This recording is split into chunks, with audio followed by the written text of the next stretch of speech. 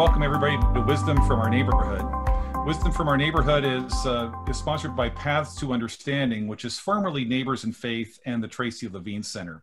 Our mission is bridging bias and building unity through multi-faith peacemaking.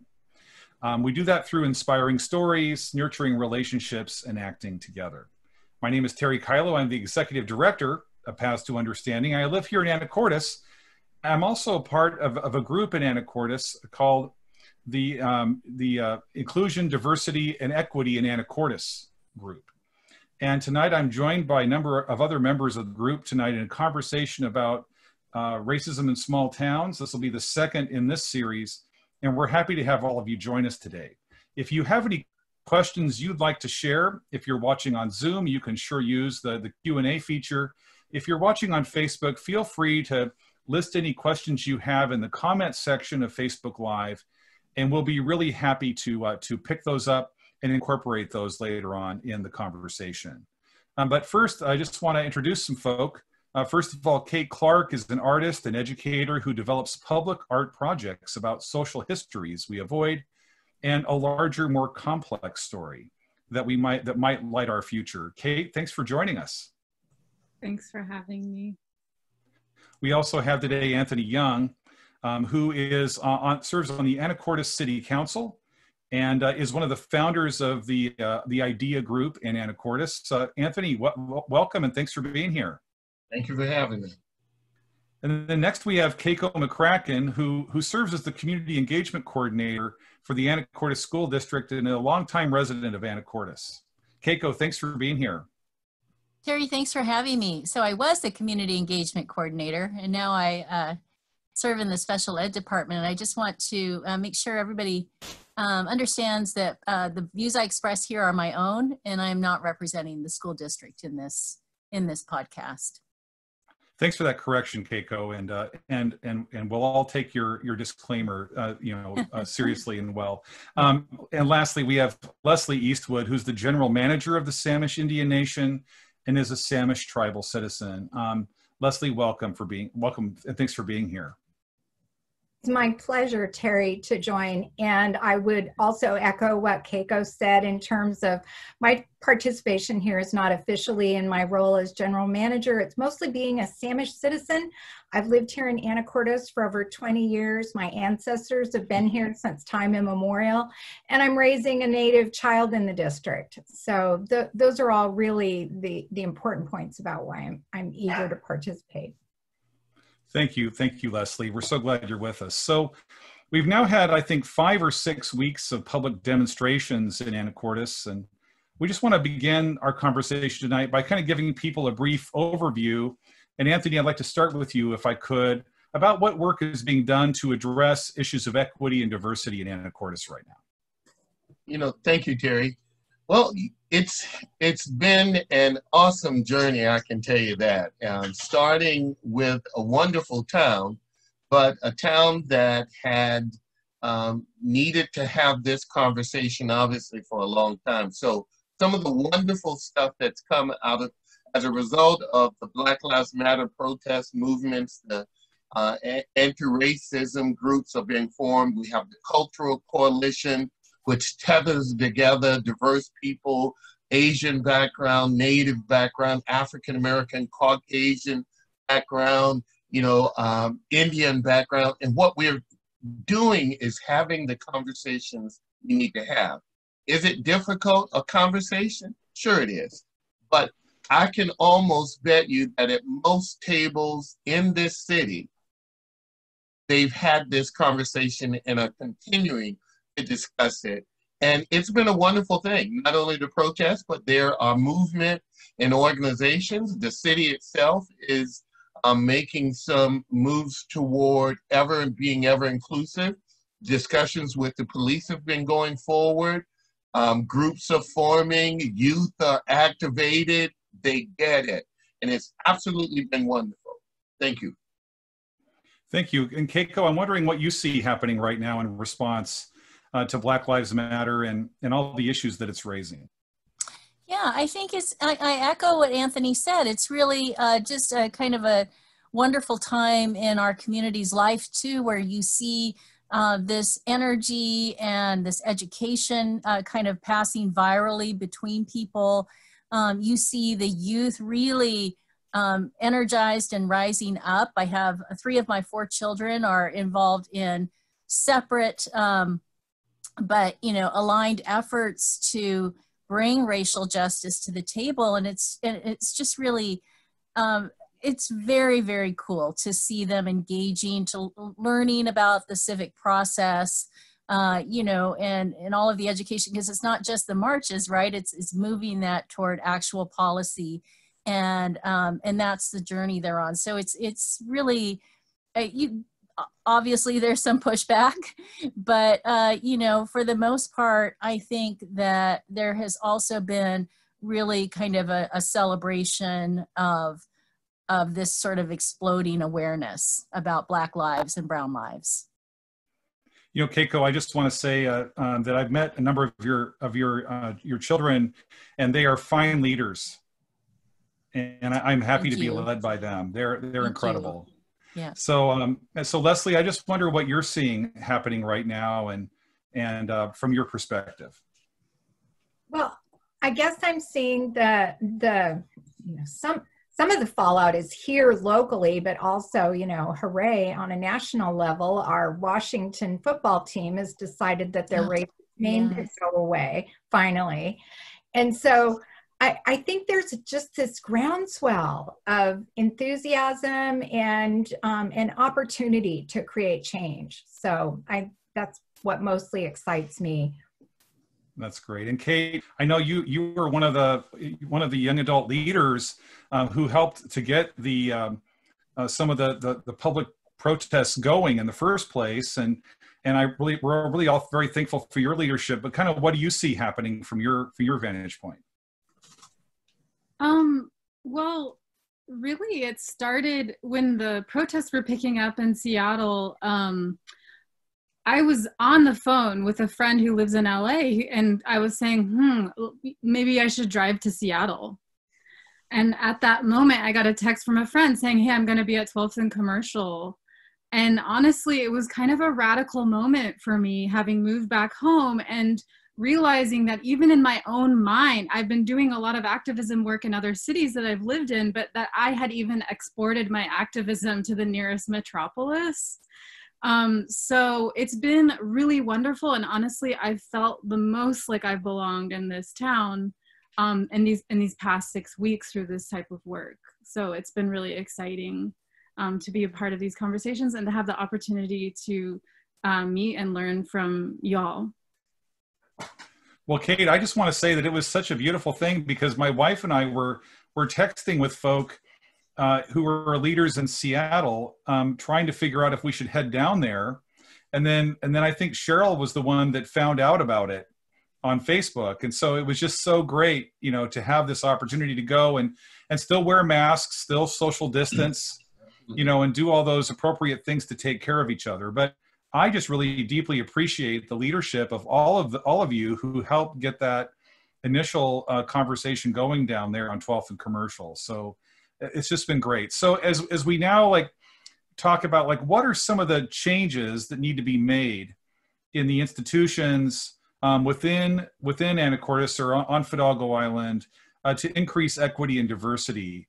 Keiko, I'd like to start with you if I could. Yeah, well, my focus, although I don't speak for the district, it definitely is the focus of my attention. And, I'm also a parent in the district and have raised children through the school system here. And so I feel critically and passionately that that the primary institution of learning about racial justice should be our district. And we should be a beacon of light in that regard. Institutions by their nature are conservative, and I don't mean that in a political sense. I simply mean that in a conservation sense, maybe of not moving fast. But I think you also see with COVID, and you see with the monuments, the action around monuments. You see it with the Washington Redskins, where suddenly the things that we were told were impossible, suddenly they're possible, right? Like suddenly there are resources, suddenly there's a way, you know, when the need rises, so do solutions. And so I see this opportunity with the district to really turn its attention in very meaningful ways toward its own recently adopted policy about equity, and to lean into that unknown, but to do it with all alacrity and intention. So that's you know, focus right now is to really put fire into that conversation of what does that mean, and what does that mean not 5 years from now? What does that mean today? Right? Today. So Leslie, I'm interested in knowing what are some of the institutional changes that you think might need to happen here for all of us to increase diversity and equity. Well, for sure, I will just, you know, lead off with this since time immemorial curriculum that there is this mandate for districts to engage in with their local tribal governments to get that history accurate and actually disseminated. I mean, I think that's the important thing, is to have movement from beyond the planning phases of it, but to actually get it down and get it agreed upon and negotiated and then articulated and shared. So for me, just bringing that years-long project to fruition would really be amazing. Right. Thank you. Thank you. And Kate, from your perspective, what do you think needs to change in terms of some of the institutions in Anacortes? Well, I graduated from AHS in 2005, so I also feel like I can't really speak to the current state for what students are experiencing right now in the school district. But I can say that within the schools and beyond, within the city of Anacortes, I feel like in general, the perspective about discussing equity and justice needs to be treated just as a fact as compared to a political, divisive subject. And I feel like if there's a way that we can talk about that through addressing our history and our present tense in a way that isn't polarizing, but really just kind of matter of fact, rational, and with empathy, as compared to it being something that leaves somebody out, or to me, I feel like we're at that point where it really needs to just become something that we can all address without feeling that somebody's being attacked or left out. You know, I really resonate with that, you know, Kate, and I'll just share for myself, you know, we have some aspirational values around liberty and justice for all people, you know, endowed with certain alienable rights. And we know that those values, those kind of constitutional values, have never been lived out fully, right? We know that they're aspirational, but striving for a more perfect union of all of those citizens, of all those rights, it shouldn't be something that divides us. Rather, that it is a fulfillment of some values that have never been lived out fully. And I feel like so often, you're right, Kate, it just gets blown into some kind of us versus them sort of political conversation, instead of it being the fulfillment of values that were stated and that we've never quite lived up to yet, and that we all long to live up to. So Anthony, how about you? What are some of the structural, you know, changes and institutions that need to happen here to further equity and diversity here?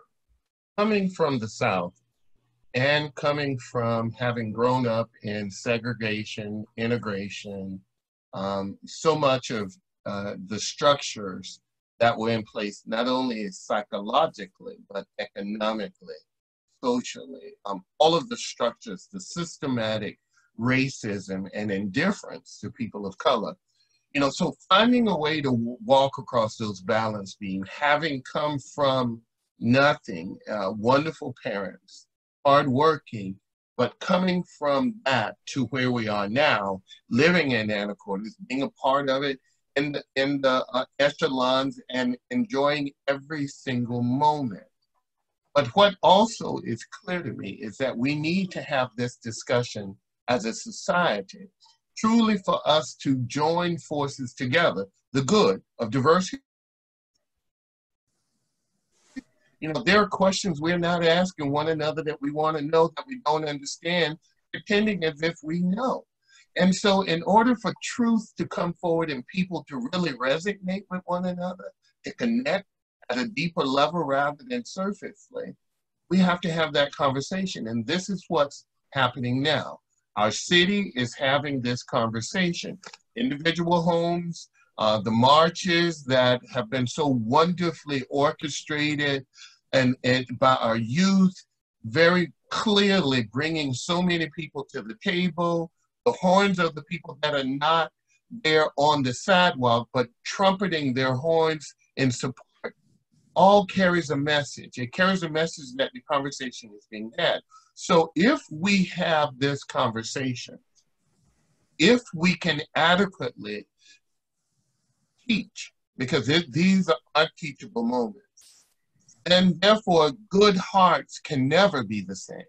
And the good heart allows us to talk about inclusion at a different level. For those that may just be awaking to the reality of life for, you know, so many people of color, is that it is heartfelt and wonderful. So I'm saying structurally, inclusion, whether that's boards, whether that's having a say, the school system is one wonderful place that we can truly prepare our kids for the real world that's out there and the real world that's less than 15 miles away. But then also inclusively, whether that's in jobs, opportunity, education support, we have mechanisms here that we need to have those conversations with as well, such that we can all move forward together. Thank you, Anthony. And I know some of the issues that we've all, talked about, so far. Now, one of them has been about like sort of the curricula, the history curricula at Anacortes High School. And Kate, you mentioned that you graduated in 2005. And I'd be curious for you to kind of think back for a minute about what was the basic story of human history on this continent, that you got as a student of Anacortes Elementary and middle school and high school. So what was the nugget of that story? Well, we definitely didn't have a since time immemorial curriculum. And I would say essentially the Manifest Destiny story was the core of what our history was based around and how it was taught. And I was trying to think about specific memories that I had in relationship to those lessons. And what stands out to me is more in middle school than in high school, because I think by high school, really, I just kind of felt in some ways disappointed. And so just found my places that I could exist in. And there were some safe spaces there. And I know that there are new teachers as well. In high school, I spent a lot of time like in the drama department, and that was like my safe place. But in middle school, specifically in our history class, we did kind of a reenactment of like a colony situation. And I remember that my role was like the land surveyor. And the fact that I had no critical thought about my role in this simulation, which was completed with a visit to the seat of our colonization in this country, with a visit to Washington, D.C., all of that without any critical thought, to me speaks a lot about what my takeaway was. So I guess I can't give you like specific details about all of the history, but I definitely, in terms of talking about like slavery in the U.S., it was very much treated as discussing a trade and an economy as compared to human lives. I do have one memory, and I'll just quickly share, is that there was an artist who came to perform when I was in middle school, Kurt Lampkin, who's a beautiful musician, an African-American man who plays the kora. And he speaks about being in a home, I think, that had bricks being thrown through it. And there must have been some good funding at that moment to bring him in. I saw him a few times, and I have one very specific memory of after he performed, some students asking if they could touch his dreadlocks. And he was so gracious with them, and the students were really just curious. There wasn't any sense of, othering, or it was really just curiosity. But I remember in that moment watching and feeling uncomfortable, but not being able to articulate why I felt uncomfortable. And from these opportunities with these protests, being able to speak with folks, 10 years younger than me who are coming out of the high school now, there's a much higher level of sophistication about all of these issues that I was encountering as a young person. So I do see a big difference already, which makes me optimistic for there being more change, because they're the ones that are also pushing for that in the curricula. And so, Kate, I'm just going to lean in just one more minute here with you. But so when you went to college, or when you left Anacortes, like, did you feel, how did that telling of history prepare or not prepare you for kind of the world that you were encountering out there? I will say that I was fortunate in that I did get to live in multicultural settings before, because my parents were teachers and they got grants to teach abroad for a couple times in my upbringing. So I got to live in a Muslim country for a year. And so I had a little bit of that, but the cognitive dissonance of coming home still hadn't really settled in. And so when I went to college, I had a professor, Erica Lord, who's an amazing artist with Athabascan heritage. She does a lot of really interesting work about critical attitudes about race and also her identity. And she had us read a lot about just simply the fact that whiteness is an identity, which is something that I had never considered before, that I had always been taught that it was sort of the baseline that everything else varied from. And so that to me was a big moment. But still, even being in a school like Evergreen, that is kind of like a bubble, I had to move on to live in Washington, D.C., and then to San Diego to keep encountering all of these lessons, which today I'm still. So I guess, yeah, I think there were a lot of moments when leaving Anacortes that were eye-opening, and I feel fortunate that I got to be exposed to some of them, which obviously continues. Thank you, Kate, and I really appreciate you sharing your experience there. And I'd be interested, Keiko, to see if you have any thoughts about Kate's experience and about the curricula in general. Like, how far what is the curricula like right now, and what needs to change about it?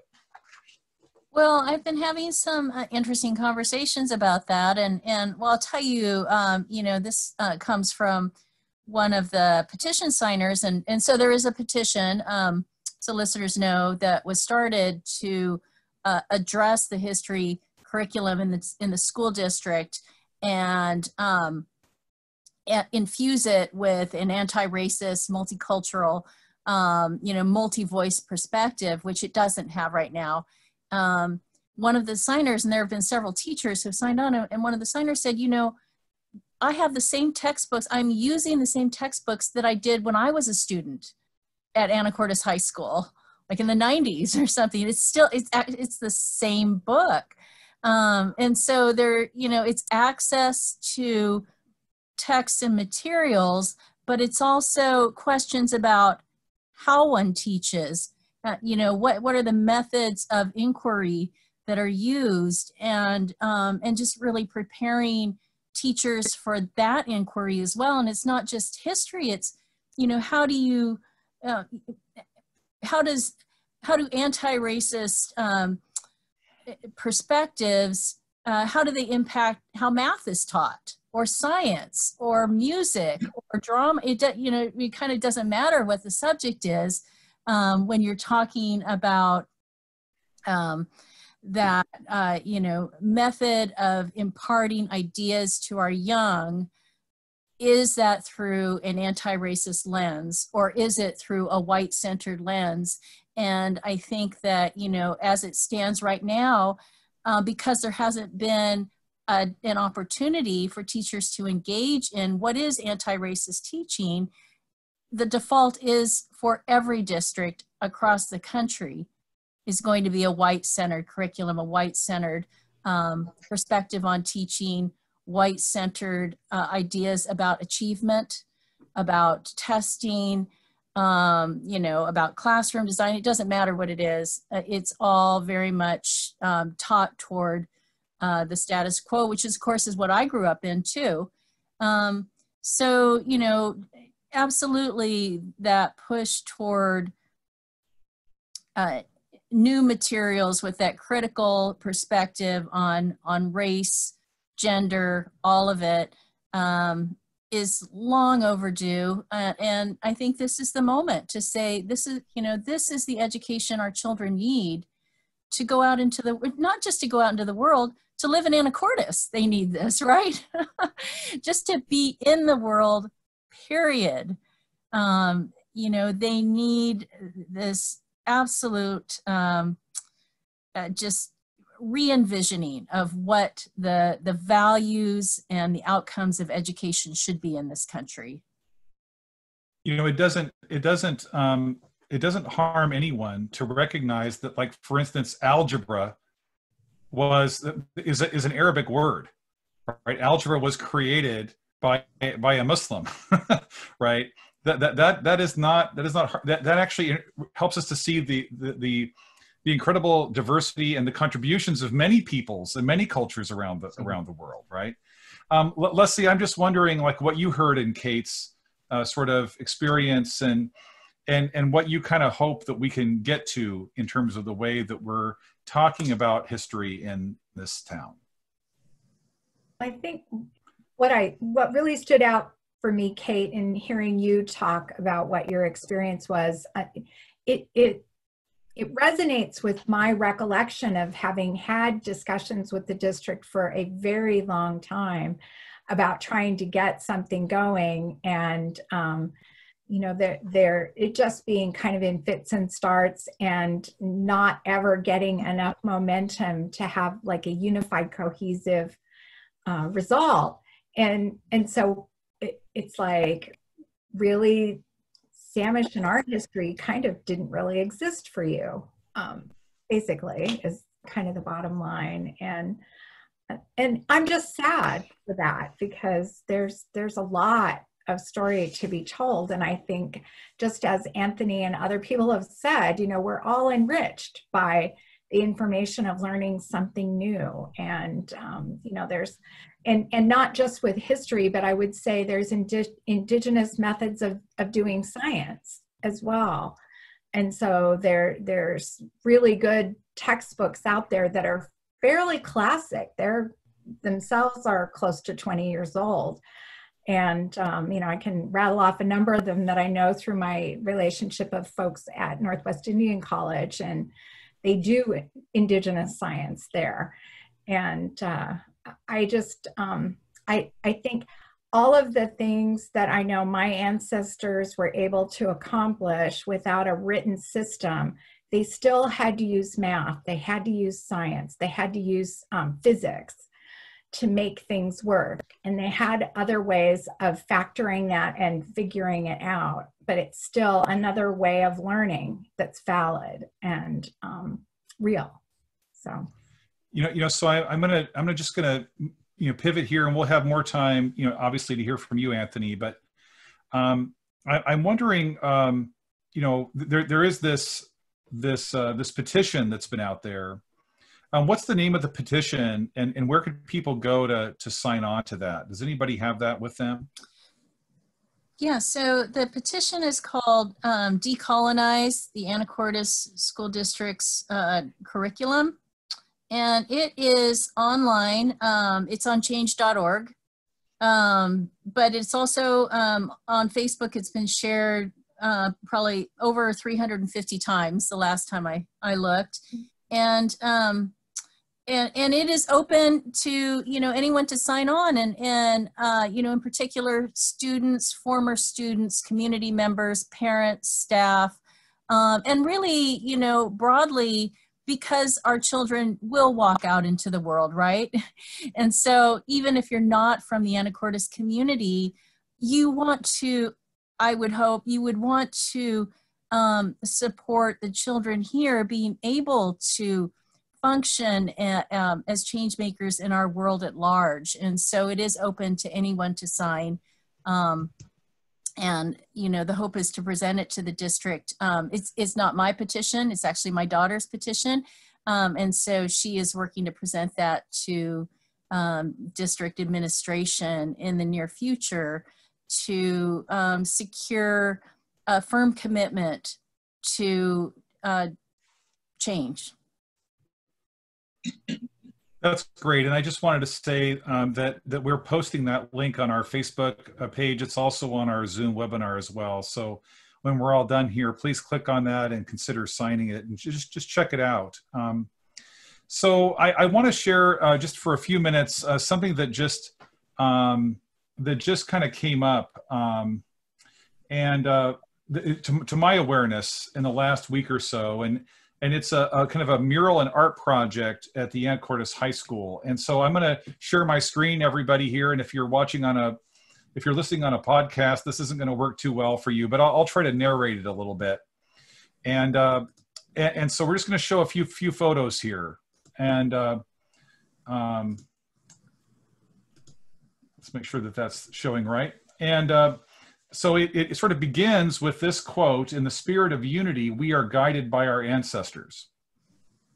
And yet, as I look at the photo, I'm seeing primarily history that maybe started around 1877 or something like that, or just soon after that, 1880s, 1890.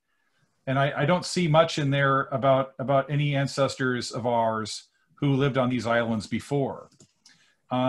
And again, as I kind of go through the photos, there's a few places where there seems to be some people of color, not in these particular photos, but there's not very many. And history seems to, again, have started around 1890, you know, somewhere in there. This is, of course, what's the old high school. Here, a photo of that. Another story, another quote here is, "Our story, the yardstick by which to measure the blessings we enjoy." And again, I keep wondering as I look at these photos over the last week or so, who's the we? Who is the we that's being spoken of here? Is it everyone, or is it just a more narrow sort of vision of we? And then this just completely blew my mind, to be quite honest, is this quote which is at the end. Of a beautiful display, like it's a well done piece of art, you know, in many respects. But we live our lives by what we choose to see, and yet there is a lot in which there's a lot of I don't know whether it's intentional choice or not, but there's a lot of things that we've chosen not to see as a part of education on Fidalgo Island, as if education only began when the first high school was placed here. And so I want to show you another photo, kind of a historical photo of John Gast from 1872. This is a pretty famous photo depicting the spirit of Columbus, Columbia, coming across the country. And in her right hand is an education book. And coiled underneath that is a telegraph, or as I like to say, that's the Comcast cable person of the day.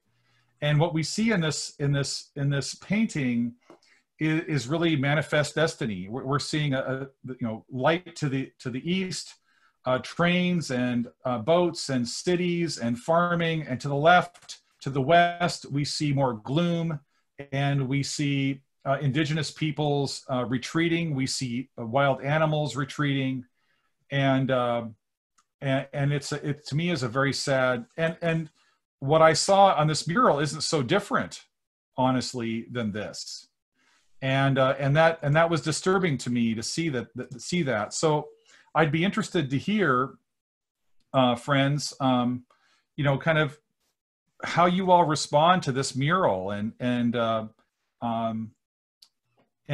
what is it, you know, what are students missing when they see this mural? And Keiko, I'd like to start with you. Yeah, I'd love to talk about the mural. And I want to say that, you know, this discussion is not a criticism of the artist. It is a criticism of the process. Who was at the table, what questions were asked about history. It is not a criticism of the artist. If you looked at the mural as a whole, it's very beautiful. And our family's history is represented in artifacts that are part of this wall.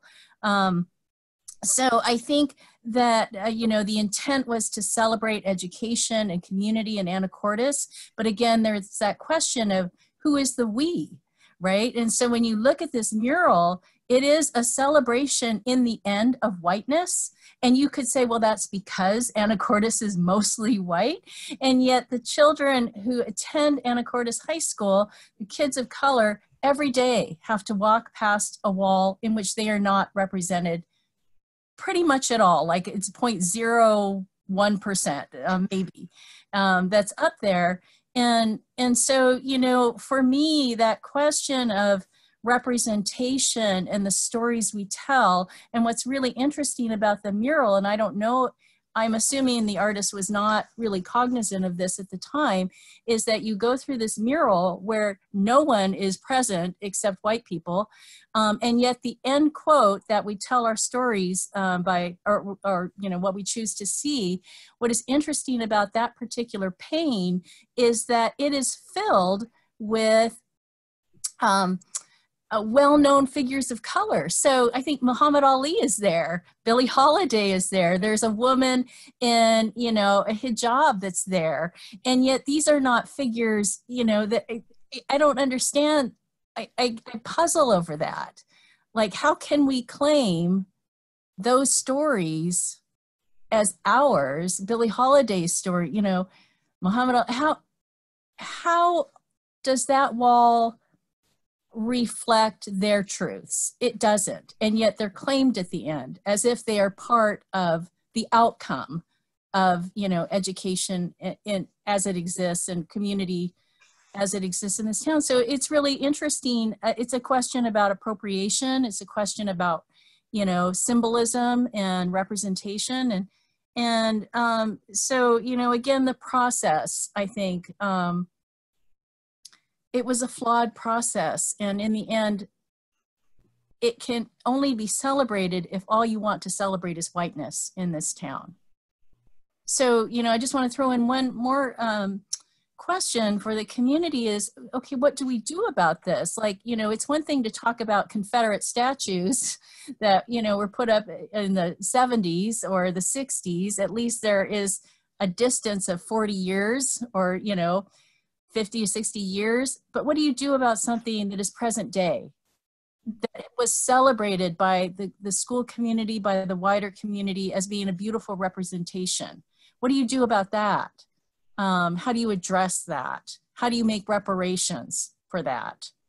Those are open questions, but I think we have to grapple with them. You know, so Anthony, I just would ask you to share any reflections you might have there, and then I want to ask Leslie how she feels. Well, you know, thank you, Terry. Keiko, Kate, Leslie, the audience. I honestly, genuinely believe that the intent was wonderful, honorable, even though in reality we do recognize that there's a part of our society that deliberately wants to keep the focus singularly on what's called white America. I really just struggle with that concept because, you know, but anyway, they want to focus there, but largely I believe the intent was good.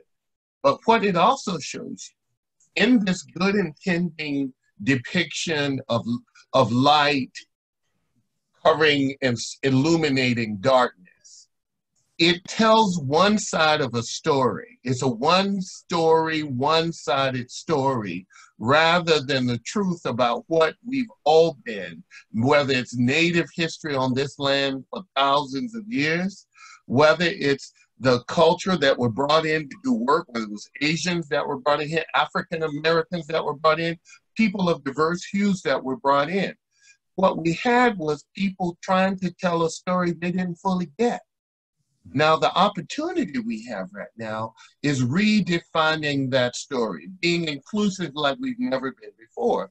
Or we can talk about continuing the same process that we know is not true. Columbus did not find America, unless you want to finish it and say he found it for European Americans. But there were people here for thousands of years. I mean, just since the beginning. And there were other cultures that came through in trade. So the truth about who we are, what we are, how we got here is the beauty of opportunity before us now in the system, in not only our beloved hometown of Anacortes, criticizing so much as to what we have now. What we are illuminating is the possibility of truly what we can be and telling a story that really helps all of us understand the contributions. And as Leslie said, not only the mathematics, the environmental science that were put in, that people were not ignorant, that they were really brilliant people that have done magnificent things to make the country what it is. We're just pushing to tell the true story such that all of our kids, regardless of, understand that the people that they will choose as their friendships, loves, and be around, that they choose them based upon the character of who they are rather than the skin type. And so what we're pushing against is that notion and that depiction that really may not have placed very much value on indigenous culture up until now. And what, you know, other cultures that have done hard work here. There are some Asian families that's been here for 4 generations. And so what I'm saying is, we want to have the discussion, not to eliminate anybody, but to be ever inclusive of the truth. And that's the best thing we can do for our students and the people living here, because the truth is, when they leave this island, there's a huge world out there that they will be woefully unprepared to meet head on, even though academically, meaning from books, that they may be good. So hence the change that we're suggesting is that we begin with teaching a true history. And even in the middle of COVID, we believe that it can be done. It is not such a huge lift. And there's no excuse for finding additional reasons to continue with a lie, because it is a lie. Well, you know, so 2 things about this, and I think they're really important. And I've learned in the work that I've done around race and racism and my own racism is the difference between intent and impact. My intent may be just totally good, but the impact of my statements or my actions may be really detrimental to my siblings. And so it's not about questioning people's intent. It's about us beginning to question the impact that our words and statements and actions have. The other piece to this is I was looking at lots of quotes about history, and I didn't find the one I wanted. And so I made one up, which is that the history we tell and the history we omit reveals who we value and who we don't. Yes. Superbly said. And that's the pain that I see in that mural, is who we're valuing and who we don't. That's right. And so, Leslie, I just want to ask, like, what message or what impact does a mural like that, or the curricula that we've been talking about, what impact does that have, you know, on you as a citizen of the Samish Nation? Well, I appreciate the opportunity to speak to this. And I do recall when the tribe was actually invited to give some input. But I think part of the issue that's happened is, I think, number one, it's a visually lovely display. I don't think anyone can argue with the aesthetic value of it.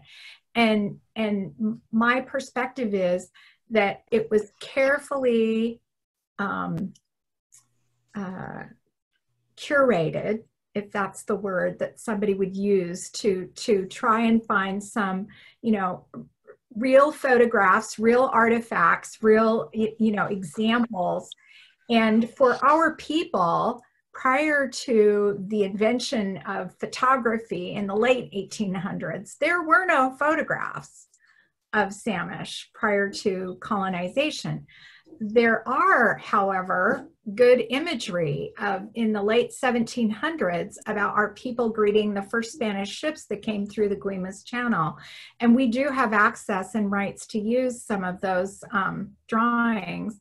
And I want to say that, you know, we made that known, that that was a choice, but the choice to not include them was really, I think that's the part that's disturbing to me, because it paints that picture that history began with the settlers and that there was no history prior to that. And all of our traditions, all of our oral tradition and our creation stories have us coming from here. There's serrated bison bones from Orcas Island that have been carbon dated to, you know, 13,000 years ago. So when you're talking about, when we say since time immemorial, we really mean that. We disagree with the theory of the land bridge, and that, you know, there may be relatives there, but we still say we came from this place.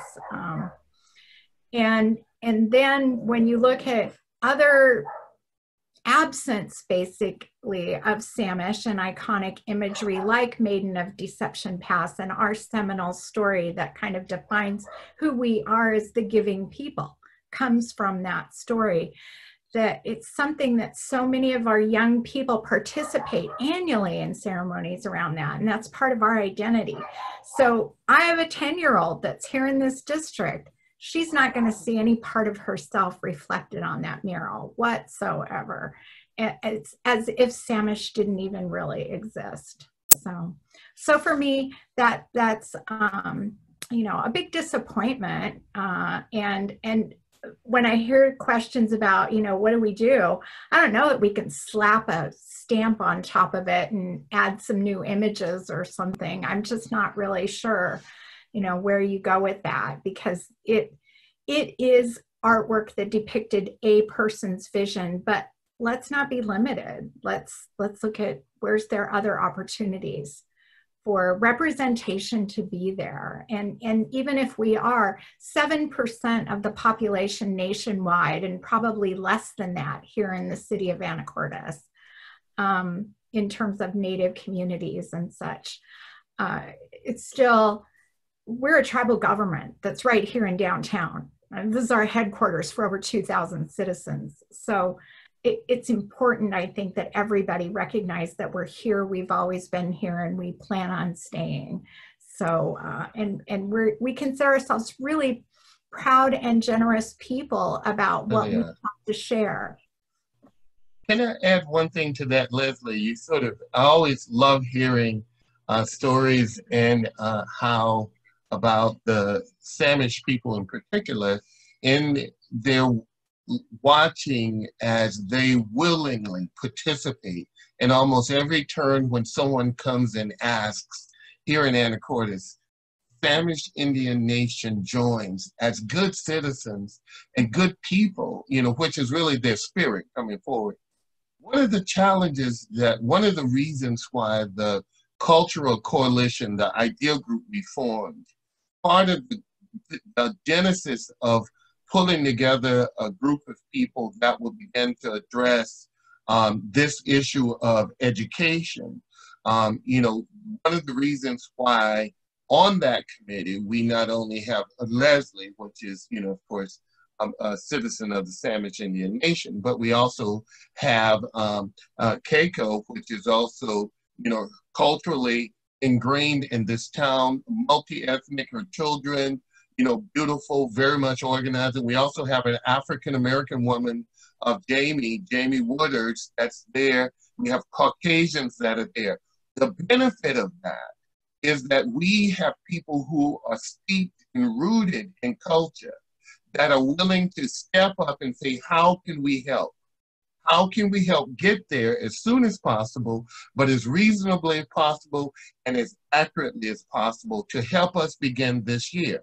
So that gives a panoramic view in a beginning conversation of culture. And we believe that that is a strong representation to begin a conversation where action can take place rather than a perpetual putting off. Where you hold your priorities is where you put your budgets as well. So I think that starts to shift us a little bit toward what are some of the things that we can be doing moving forward, you know, to positively, you know, enlarge the we, so that all of the beautiful folk who've lived here since time immemorial and who live here now can be represented and honored, and their contributions, you know, brought forward as the gifts that they are. And we had a couple of great comments, you know, on Facebook tonight. I mean, one was, would it be possible for the museum maybe to do sort of an audio journal and podcast of people of color in Anacortes and some of their stories? And that's just a beautiful idea. And then also another person was commenting saying that you know, we have a Sister Cities group, but do we have a committee or a group of folk who organize sort of a cross-cultural events, you know, here in Anacortes to promote cultural awareness and with art, through art installations and so forth? And those are beautiful ideas. But I'd be interested to know, Kate, if you have any ideas of things that we could do to kind of move forward. And in our 8 minutes or so, let's each share about a minute of what we think we might be able to do positively going forward. Well, I think that whether you're a teenager or a senior in this town, I hope that we can keep building ways for people to engage in stories and educational opportunities, to just keep exposing people to new ideas and to more of a sense of grounding to all of the lives that have lived and shaped life in this town. And so what I'm hoping is we can just keep finding ways to build in public programming for that. So I do have faith that students will, you know, start to having a more decolonized curriculum, and I want our seniors to also have exposure to that as well as families. So that's what I'm hoping that we can work on. Whether it be, I'd be interested to hear from you. Oh, sorry. Oh no, just whether it be through art events or, you know, concerts. It doesn't all have to be, you know, painful moments of it. There's so many ways that this can take place for it to be really joyful as well. Thank you, Kate. And Keiko, how about you? What do you think we could be doing moving forward? Yeah, well, I think specifically about the wall. I mean, it's standing. I don't know what its fate will be. You know, I will continue to push for dialogue about it. But, you know, absent its removal, I think, you know, what I really want from that wall is just academic honesty. Like just at very least, a discussion that is led for the students in the community that points out the fact that, I mean, in a sense, it is a correct wall. It is absolutely a celebration of, you know, whiteness, white education. You can't say it's wrong, but then you have to ask those questions. Where are the Native children? Where are the Chinese children? Like, where are they? You know, they're not there. Where are the Black children?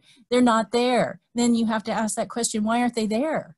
You know, so yet the wall could stand, I guess, in a weird way, it's right, but then you have to ask that question about absence. And so I would love to see the school district and the high school engage in that kind of academic honesty, because that is what they should be standing for, is academic honesty. The other thing I just want to say for just the community at large too, and this isn't specifically our topic tonight, but this does have to do with education, is, you know, just really I encourage people to think of this work and think of, you know, this push to educate oneself, to spread knowledge, it just always start with yourself, right? Like we all carry bias, we all carry racism. I think it's most discouraging when I see people trying to check other people's racism, but really you need to bring it home. You need to bring it home. You need to have those painful discussions with yourself, and, stop worrying about other folks. They'll take, they're on their own journey, but we are each on our separate journeys. And I just really encourage, especially white folks, to do that painful work of your own and by yourself. And you will be so much more powerful once you've done that. Instead of jumping, and that is a white thing to do, right? To jump 5 steps ahead and now we're all experts. But you really need to put yourself back in a beginner's position and be comfortable there, and know that that's where you're most powerful, is just having that beginner's mind that, they talk about in Zen Buddhism, always learning, always starting over. Thank you, Leslie. I'm interested to hear what you have to say about what can be done moving forward around all of these issues of history and storytelling. Well, and I'm just going to tap one more thing onto something Kate said earlier about being asked to play a role, because I know in like maybe a decade or so ago, work with the school district on, some of those baby steps of trying to work through since time immemorial. There was talk about teachers wanting the children to, like, okay, we're going to have like these are going to be the kids who are going to be Native, and these are going to be the kids who are going to be the settlers and stuff. And, from my perspective, boy, you can be a scientist, or you can be a doctor, or you can be president of the United States, but you can't be Native if you're not.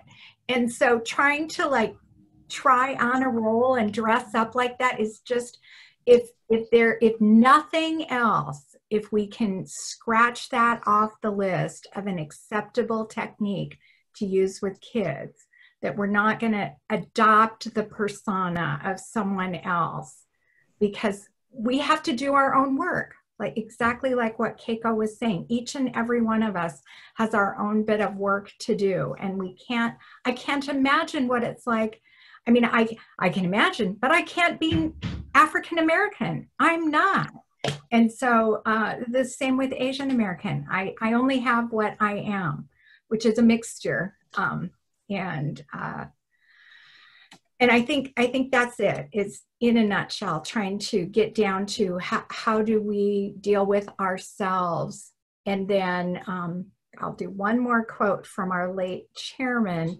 Ken Hansen used to say many, many, many years ago, when Samish was getting opposed all the time, all over the place, that some people want to draw a circle that leaves us out. And what we're going to do is we're going to draw a circle that's bigger, that puts everybody in. And I think that's what we're trying to do here, is get the circle bigger. Thank you so much, Leslie. And Anthony, you got about 1 minute. Hey, thank you, Terry, and I appreciate you giving me my time. I'm somewhat loquacious because I honestly believe that there's a lot to be said, because you're trying to give so much information in a short period of time, because guess what? These are conversations we've been long needing to have. Part of our soul has always wanted to have this conversation of all cultures and hues. So, but the thing that's so important for me right now is we continue to listen. So I'm challenging all of you out there to listen, to try to understand what the angst is, the anger, the fear, and that's to listen to one another. So one of the things that I'm hoping we do, not only as a cultural ideal group, but also as other organizations within our youth, Kate, the teams, that we begin to have the conversations. Part of what I'm hoping that goes forward is I'm going to suggest a movie which is really dealing with the Reconstruction period.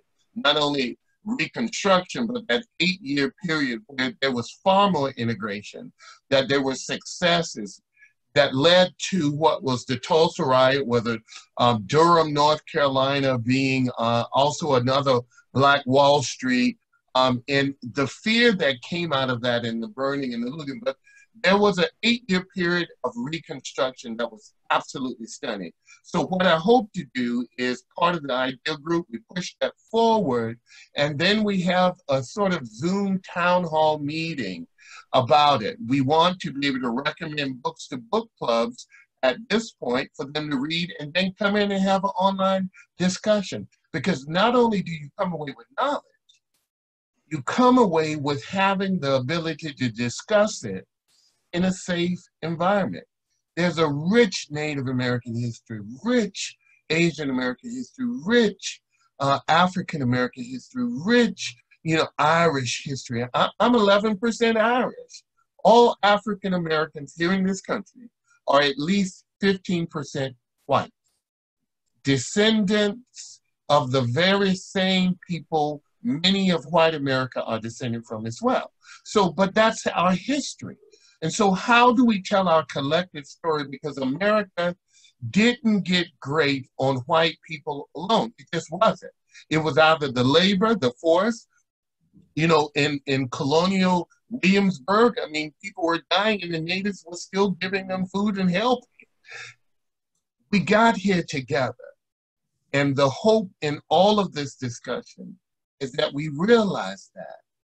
And so that's just simply the genesis of this push. It's not to push anyone away, not to make anyone feel bad about the truth, but to use the truth to set us free truly and help all of us be able to grow from that. So there's a lot of wonderful stuff happening here in the town.